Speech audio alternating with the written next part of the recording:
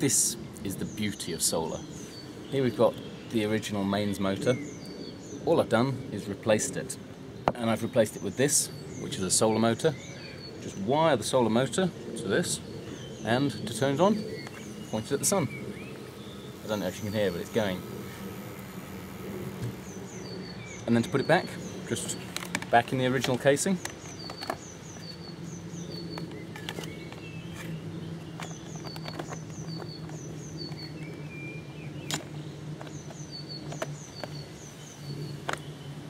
Clip it together, put it back in the pond.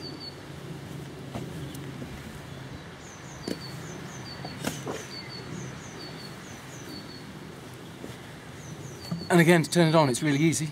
Just point the panel towards the sun.